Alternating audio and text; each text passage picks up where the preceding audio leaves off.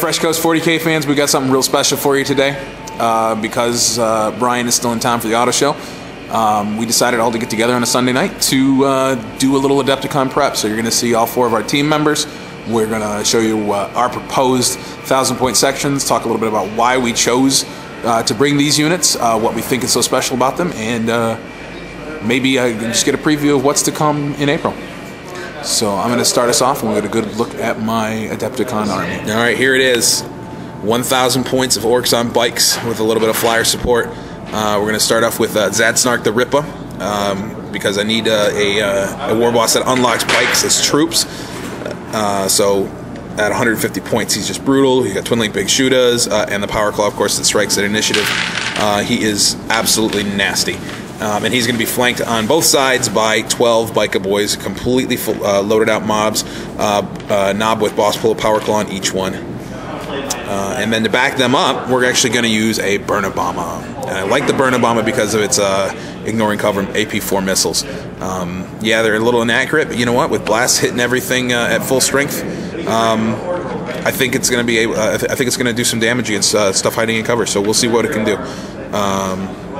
And that's it. That's my 1,000 points worth of boys.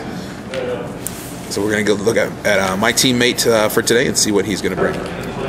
By the way, I am using the 4-sword slot that has the fortification, but none of us really care for it all that much, and it's an awful lot of points in a 1,000-point list to dedicate to an anti-flyer shot from the last cannon or autocannon. So in order to open up the other spots for my teammates, I have the fortification list. But of course, you know, bikers and troops.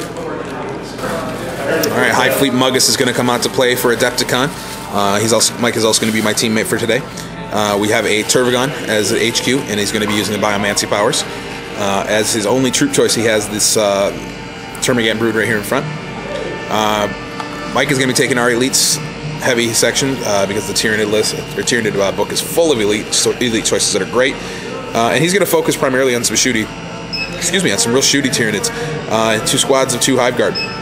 Our Impaler cannons are quite nice at popping light vehicles. In a pinch, not too bad against anti-aircraft. Good, all-around good shots.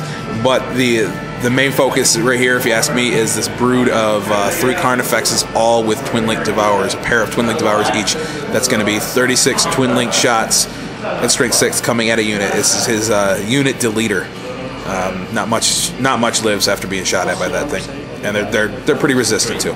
So the Termagants and back are just the babies for the Tervigon.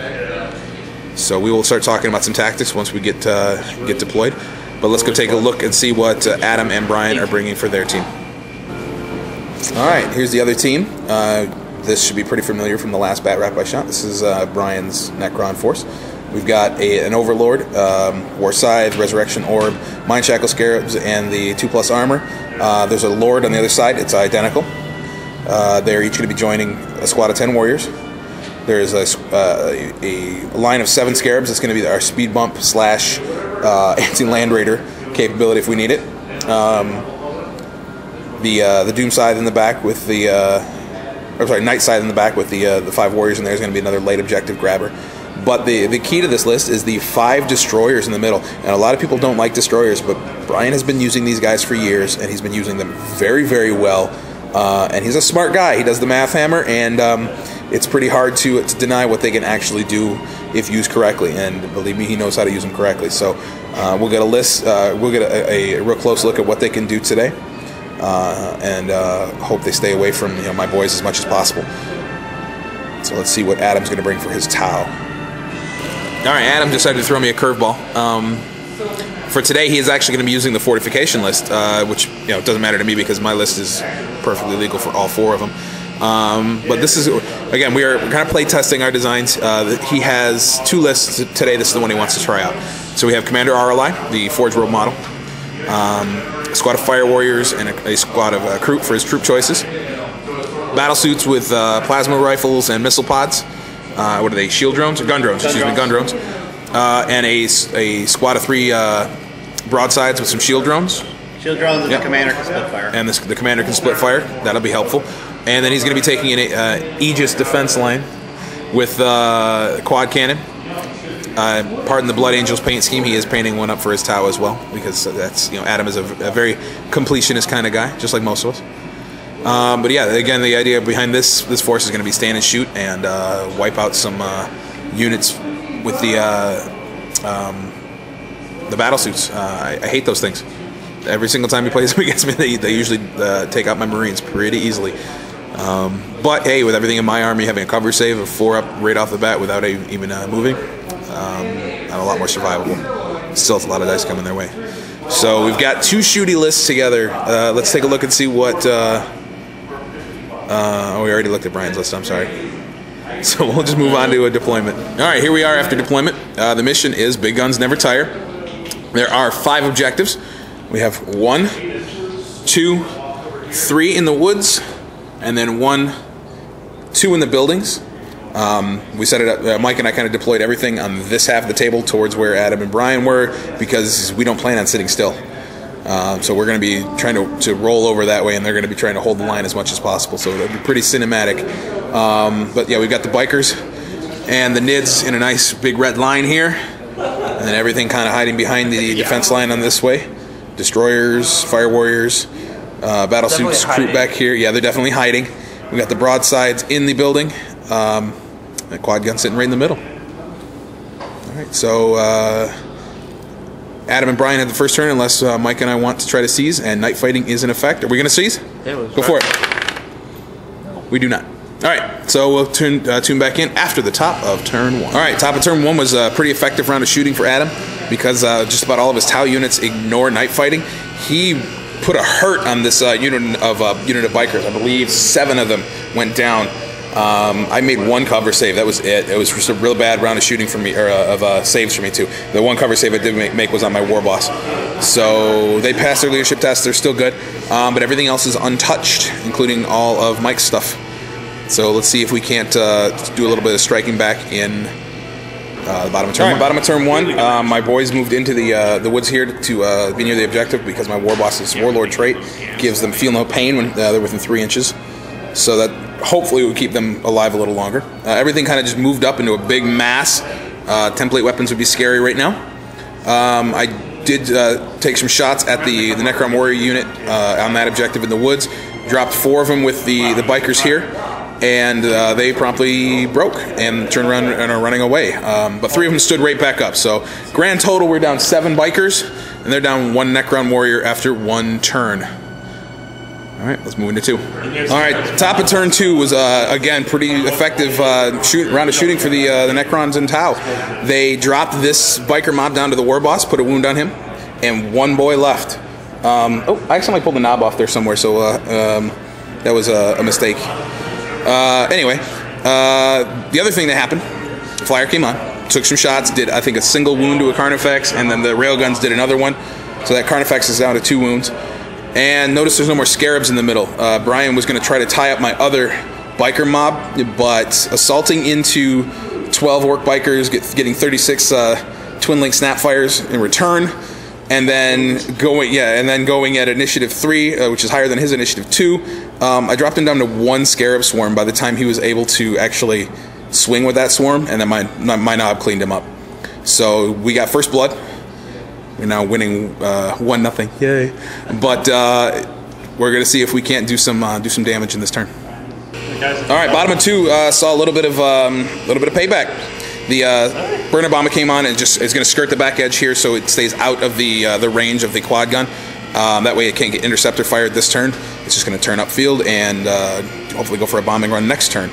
Over here, the war boss and his 2 buddies shot RLI's drones out from under him, and then popped his wah. Managed to get in there without needing a fleet roll, and RLI challenged him. Then the war boss said okay, and ate him alive with a couple power claw hits. Over here, we thought we were going to have another pretty spectacular moment when the 36 shots from the war bikes dropped 4 of the destroyers. 3 of them got back up, and then I needed an 8 with a fleet roll, rolled a 7, re-rolled that 3, and got a 1. So they failed their charge over here. So the destroyers stay alive for a little longer. And Brian's dam will be back roll. So he made another 3 here, and he made All three of the ones he had to take right here. That's it. Oh, and this unit of battle suits is fleeing. They lost their buddies. Yep. Their drones died and they failed their morale check. So otherwise, we're pretty good. Oh, and the other thing, the Night Scythe was blown up by the DAC effects. It's pretty spectacularly. They had what, 14 hits, 3 pens, 3 glances. Pretty bad, pretty bad. All right, so we're gonna move into turn 3. All right, my Orky pain continues, as does my run of horrible cover saves. You know, Brian was griping about the math of me blowing down 4 of his destroyers in 1 round of shooting, but I don't think anybody can deny that the amount of 50-50 cover saves I've failed today have been bad. Yeah, more than made up for it. I have 1 knob biker left with 1 wound, and he had to use his boss pole to stay still. And he killed the last boy he had in his squad. So we have a knob biker and the burn Obama, and that's it for the boys. But the Tyranids have taken a grand total of 2 wounds and a couple of Termagants. Let's see if we can't get them into the fight, though, please. You know, help me out here a little bit. I might have overextended a little bit, but that's what boys, what Orc Bikers have to do. So we're going to move into bottom of 3. We'll turn the burn Obama upfield and see what it can do. All right, bottom of turn 3. My last knob biker skirts around the woods, shoots at the gun emplacement, and then assaults it, blew it up. So my burn Obama's feeling a little safer. Speaking of the burn Obama, it came flying down the flank, dropped a couple of scorching missiles, some big shooter and super shooter shooting on the warriors in the trees. The Termagants shot it. I believe one of the Hive Guard unit also shot, and they managed to knock all the warriors out and drop the Necron Lord in there. He got back up with his reanimation protocol. But now we have a couple questions. One, does the Resurrection Orb 4+ work on reanimation or on Ever Living's reanimation protocol rolls because he was down? And 2, does the Orc Knob get a consolidation move for blowing up the gun emplacement? Because it's not a vehicle. So go ahead and put comments below.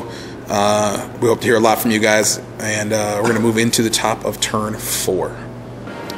Top of turn 4, and I don't know, I don't want to say it to jinx ourselves, but I think the tide is turning a little bit. I did lose my knob, so I'm down to just the burn Obama. But other than that, we lost a single Hive Guard, and that was it for this entire round of shooting. Nothing else came in to do any damage. So we'll see if we can't try to delete a unit with Mike's Carnifexes and keep pushing towards these objectives. All right, bottom of 4. Pretty much everything concentrated their fire into this Necron Warrior squad. Thanks to, okay, we'll be back. Well, Brian got 3 of them back up. We failed to knock them all down, though. That was the goal. We'll try to get them all taken out. The Scorching Missiles took out a couple, as did the Carnifexes, but yeah, they managed to stand right back up, so they're still okay. But Tyranid Horde is moving pretty well. We're moving to turn 5. All right, top of turn 5, we see the push towards some objectives. The Necron snap-fired and took 1 hull point off the burn Obama with a glance from a Gauss weapon. And then I believe 1 squad of Hive Guard was taken out, or 1 brood of Hive Guard was taken out. We're getting picky on nomenclature here. And yeah, there were several Termagants taken out as well. But our lines are still holding, and we are still pushing forward. So we're going to move into the bottom of turn 5. All right, bottom of 5, Tyranids keep advancing. The burn Obama did a bombing run over the Kroot, and then shot some with the turreted big shooter. They are breaking and running. The Carnifexes opened up on the Fire Warriors and killed them. And that's about it. We're ready to keep pushing on the objective with the Carnifexes, as they are a scoring unit. So, let's move into turn 6. We did roll. We do have turn 6. All right, top of turn 6. Shooting. I guess shooting attacks took out some more of the Gaunts. The Destroyers decided they were going to get fancy, moved around the barricade, and shot and assaulted it into one of the Termagant units to try to knock them off the objective. Lost 1 to Overwatch, got in, and because they were within distance of the Tervagon, they got counterattack and poison, and managed to wipe out all the Destroyers. So the Destroyers are gone. What my 12 Orc bikers couldn't do, what 6 Termagants did? Yeah, brilliant. Brilliant, so... No, it was like 8. Oh, maybe 8 of them. Okay, so 8. That's marginally better. All right, so we're going to move into bottom of 6 and see if we can make some push towards some objectives. All right, bottom of turn 6. The Carnifexes move up to grab the objective and shot at the Necron warriors in here and managed to kill all the warriors left and actually break the Overlord. So he's running. The burner bomber dropped its last bomb on the broadsides, predictably did nothing. And over here, all the Termagants jumped in on those warriors and the Necron Lord, dropped them down to just a single warrior, and he made his leadership test, and 2 more of the warriors and the Lord stood right back up. So this is a contested objective.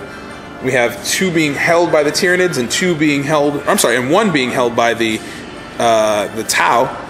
So at the moment, the Tyranid orcs are winning the game. Let's see if the game goes into turn 7. Who's going to roll it, guys?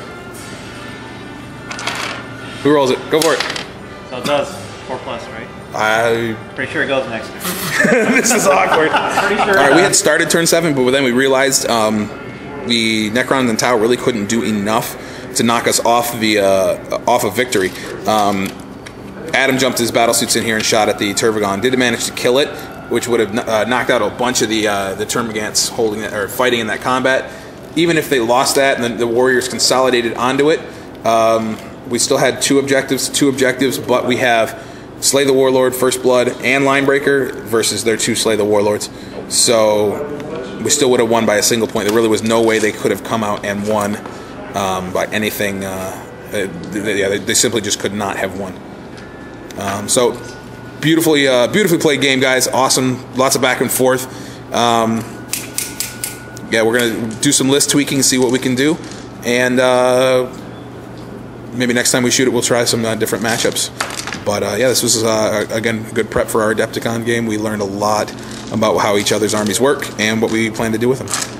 All right, so tune in next time. Thanks a lot.